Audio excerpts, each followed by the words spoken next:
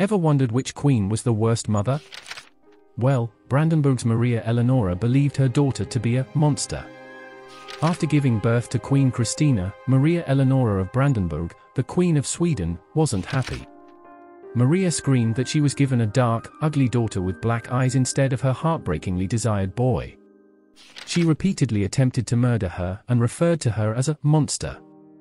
Christina was even forced to sleep next to her dead father's decomposing corpse.